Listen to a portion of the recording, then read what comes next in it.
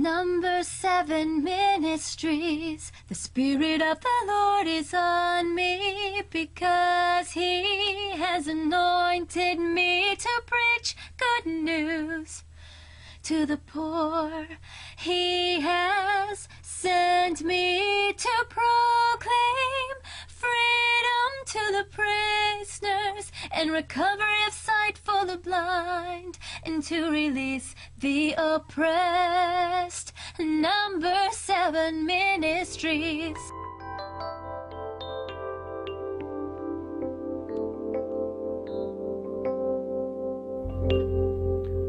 Welcome to Number 7 Ministries Christian Outreach. Today's sermon is called 7 Signs of a False Prophet. And we're going to expose some characteristics of how to recognize a false prophet.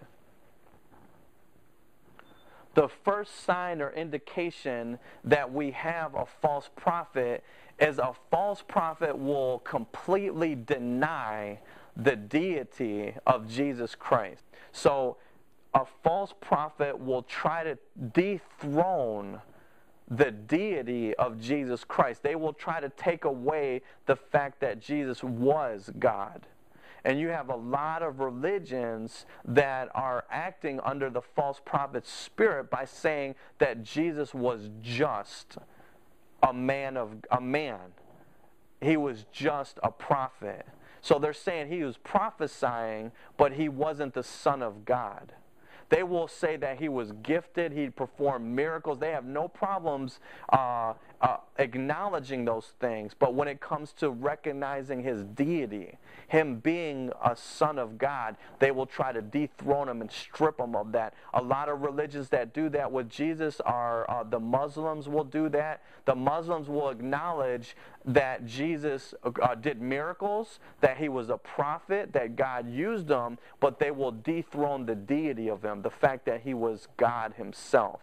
The same thing with the Jewish people. The Jewish people will recognize that Jesus was a prophet, that he was gifted, but again, they will dethrone the deity. And you have a lot of proclaiming Christian churches that will say Jesus is great, he was used mightily of God, but he's not the only way to heaven.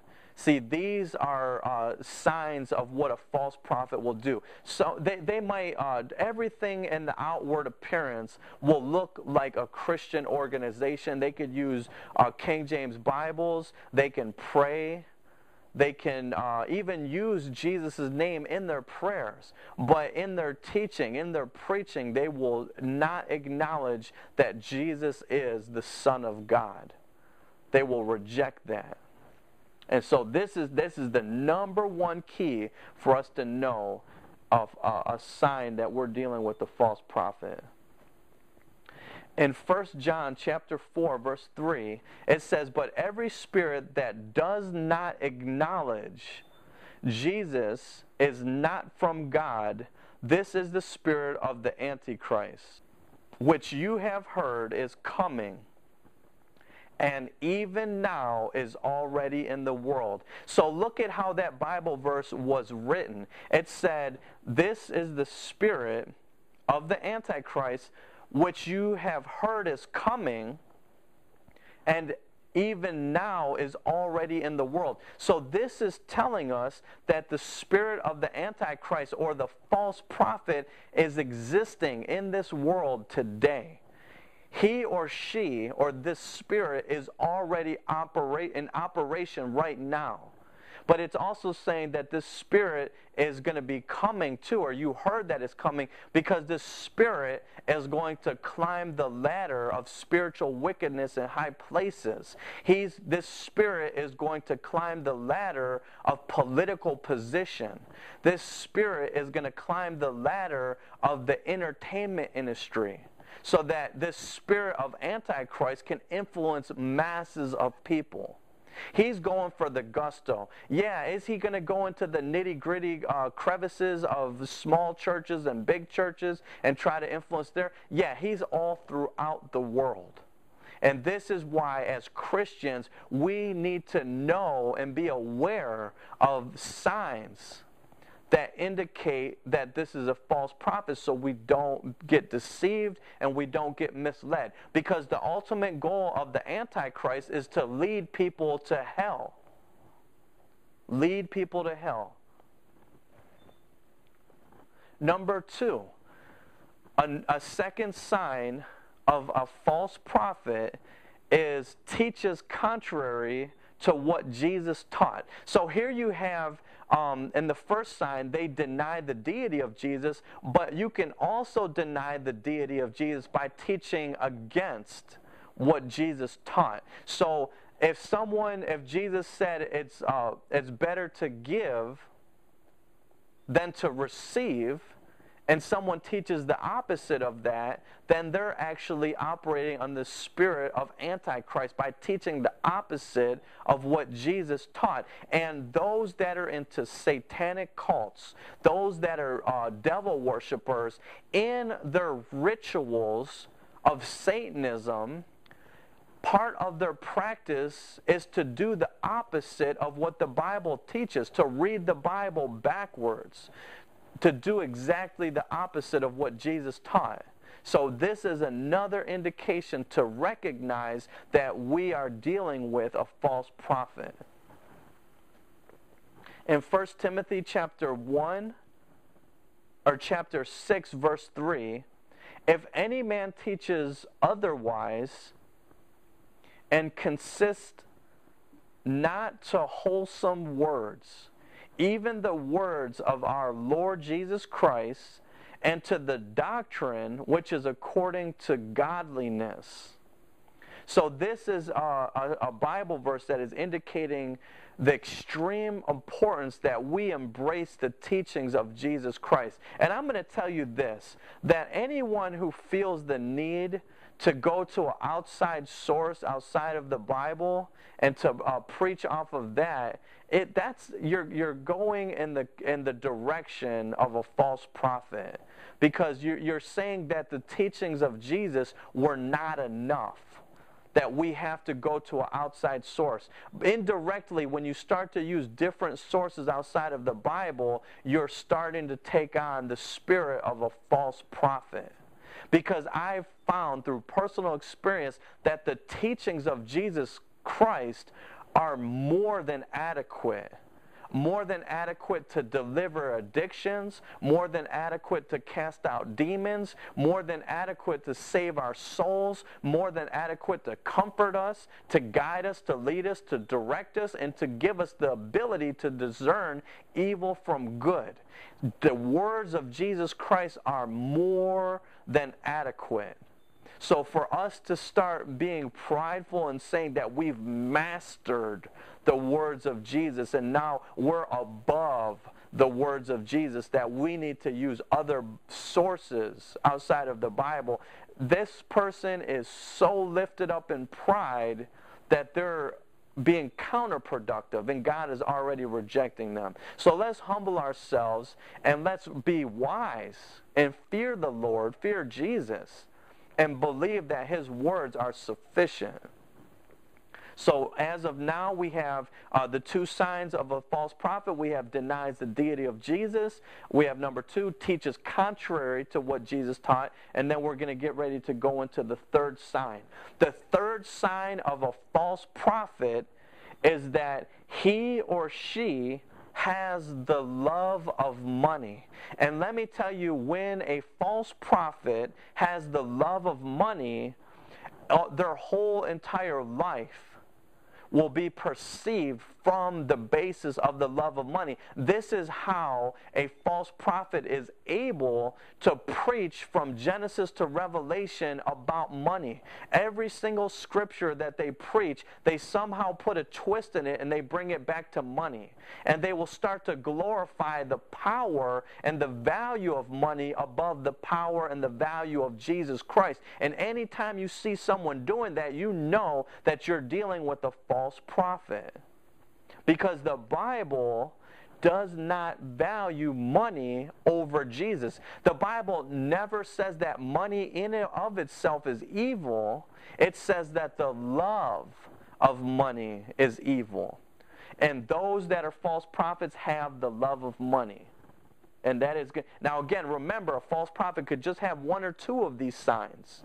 And in order for a false prophet to be most effective, he will probably only have one of two of these signs. Because if he has all of these signs, people will recognize them and just shut down. And he won't be able to manipulate anyone. So the devil is very, very crafty. Very, very crafty. And let's read the proof in the Bible. In 1 Timothy chapter 6, verse 5, it says, perverse, which means corrupt or evil, perverse disputings of men of corrupt minds, and destitute of the truth, which means absence from the truth, or empty of the truth, or not having any truth, supposing that gain is godliness. From such withdraw thyself. The Bible right here in 1 Timothy chapter 6 verse 5, it says those that suppose godliness is gain. In other words, they connect with the more money you have, the more godly you are. They try to say the more materialism you have, the greater your bank account is, the more blessed you are. But the Bible is teaching that that is not true. And it actually tells us that those that teach those sort of things, we should actually leave their presence because they are not of God. Does it feel good to our flesh? Yes. Does the flesh want to hear that because you are of God, you're going to get more and more money? Yes, the flesh wants to hear it. Yes, it feels good. Yes, it encourages us. But it encourages us away from Jesus. Remember, Jesus was born in a barn. Jesus was born in the most poorest of poor places, and he was the epitome of God. He was God. And so if we say that godliness is gain, then we're saying that Jesus was ungodly because he was born in the poorest of places. The two cannot go together. Can a person be rich and be of God? Yes, but he is not proven to be of God because of his riches. He is proven to be of God because of his relationship with Jesus Christ, and that alone. Whether he's poor or rich is irrelevant from a relationship and a commitment to Christ. Now, the devil has the means and the power and the resources given by God for a season to give people riches. So that alone does not prove whether a person is of God. So I'm going to read this Bible verse again. If any man teaches otherwise, perverse disputings of men of corrupt minds, destitute of the truth, supposing that gain is godliness, from such withdraw thyself. In 1 Samuel chapter 2 verse 7, the Lord makes poor and makes rich. He brings low and lifts up. So here we have a Bible verse saying, and I know the money-hungry, greedy, prosperity, false prophets preach that the devil comes to steal, kill, and destroy. And they say steal as if the devil's going to steal the money. But let me tell you this. Let me ask you this. Do you believe the devil's more concerned about stealing someone's faith or stealing their money? The devil's more concerned about stealing their faith because he knows if he steals their faith, they can't be saved. But if he steals their money, now they no longer have money to depend on, and they have to depend on God. So sometimes the devil will actually steal from us by giving us money and resources. So the Lord makes poor and makes rich, which means that God has the power and sometimes makes a rich person poor. God has the power to take a person who's powerful in this world and bring them down low. Now, why would God do that? God would do that to save their soul. Because if they're depending too much on their money, too much on their power in the natural, too much on their resources, that they turn their back on God and they feel like they are God, because of how much money they have, God, because of His infinite wisdom and love, will actually take the money from that person to save their soul. So that as the person loses their God, which is money, they cry out in pain. They cry out in desperation, and then God will be right there to rescue them. So this is a third sign, an indication of a false prophet. He has or she has the love of money. The fourth sign or indication of a false prophet is a false prophet will try to steal God's glory. King David said, touch not the Lord's anointed. Now in that sense, he said, don't do no harm to God's anointed, God's chosen people. But the devil will not only try to touch God's anointing, he will try to steal credit for what God is doing. In other words, God causes a homeless person to get delivered from drugs, get delivered from alcohol. God will give this person a job, a house, a car, and raise a homeless person from nothing to being a respected citizen in this life. God did it. And then a false prophet will come along and remove the credit from God, remove the glory from God, remove the divine intervention from God, and the false prophet will try to make that homeless person who's now no longer homeless say that you did it yourself. It was by your wisdom. It was by your strength. It was by your powers, by your motivation, your will, your self-control, your mental aptitude. They will try to steal God's credit, steal God's glory. That is another major red flag, another major indication that you're dealing with a false prophet. They will try to steal God's glory. They won't give God credit for nothing. And remember, something that is glorious is something that other people don't do. All right? Why is it that Jesus has glory when He died on the cross? Other people died on the cross like Jesus. There was a thief to the left and to the right of Him. So the glory of Jesus is not that He died on the cross, because there were hundreds and thousands of people that died on the cross just like Jesus did. Jesus' glory is not that He was beaten, not that He was falsely accused, not that He was stabbed in the side, because that happened to millions of people. So it can't be His glory. See, glory is something that no one else has. If you can bench press 100 pounds and everyone that walks in the gym can bench press 100 pounds, then nobody has any glory. But if you can bench press 100 pounds and someone comes in and bench presses 500 pounds, now the person that did greater has the glory because he's above everyone else. Well, Jesus' glory did not come from dying on the cross alone. Jesus' glory did not come from suffering alone, because a lot of people suffered. Jesus' glory came from who He is. Who He is a man of God, a child of God, a son of God, the Lamb of God that was born from a virgin. Who else do you know that was born from a virgin? Only Jesus. That is His glory. Who else do you know that died without sin?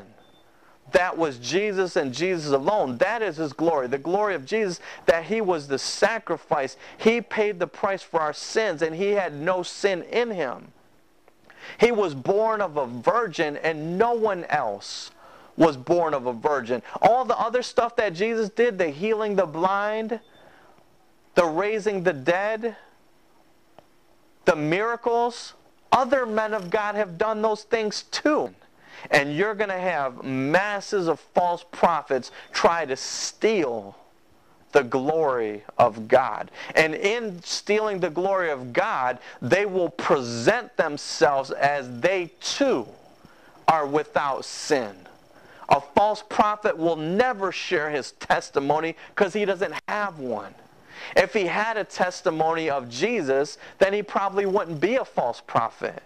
So this is another indication of recognize a false prophet, that he will not give any credit to Jesus Christ. Isaiah chapter 14, verse 14, I will ascend above the heights of the clouds, and I will be like the Most High. So here you have a scripture of an example of Satan when he went from Lucifer, an angel, an anointed angel, to becoming a demonic fallen angel. When he tried to raise up or raise to become equal with God, he was trying to steal God's glory. Number 5, the fifth sign of a false prophet is a false prophet will have a hidden agenda that he will not share with other people.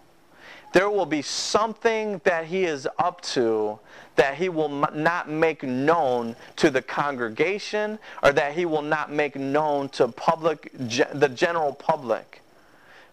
Because if the people know what he's really up to, they won't follow him. And let me tell you this, these hidden agendas take place in all assets of life, whether you realize it or not. I'm talking about in the legal field, with the court systems and the political systems. The people in the politics, they have hidden agendas that they're not sharing with you, because if they shared with you, they wouldn't be able to bring them to pass, because we would try to stop them. Even in the legal system, they have hidden agendas that they're doing that the general public never finds out. People that are in control of the news and the media, they have hidden agendas that they're up to that they don't share with the general population, because if we knew, we'd try to stop them.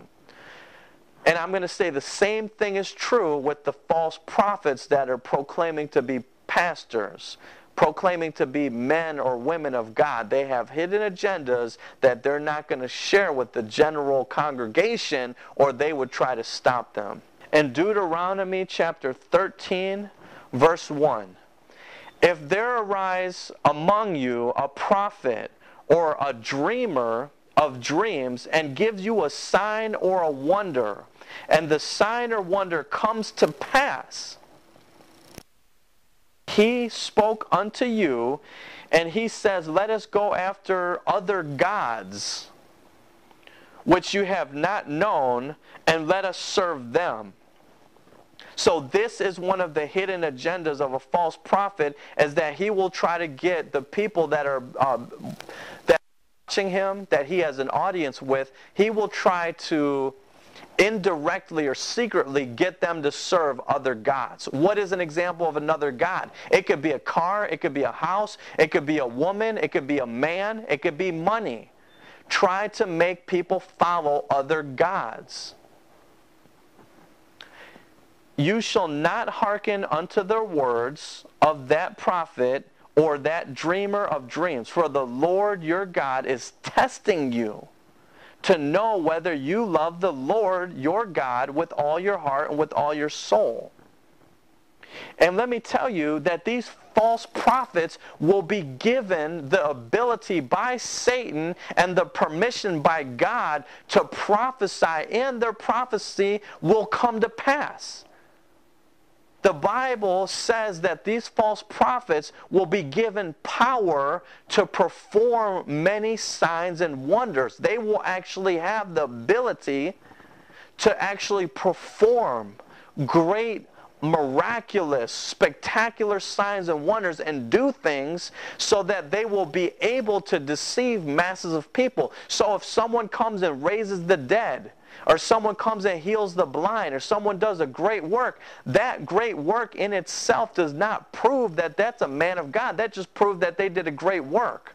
We don't know whether that great work was funded by Jesus Christ or by Satan until we look and inspect to see if that person has the fruit of the Spirit. We do not know a false prophet from a real prophet by their gifts, which means their ability to preach, their ability to teach. their ability to heal. We don't know whether that's a false prophet or a true prophet by the gift alone. We know whether it's a false prophet or a true prophet by the fruits of the Spirit. Do they have love? Do they have gentleness? Do they have meekness? Do they have humility? Do they have peace? Do they have joy?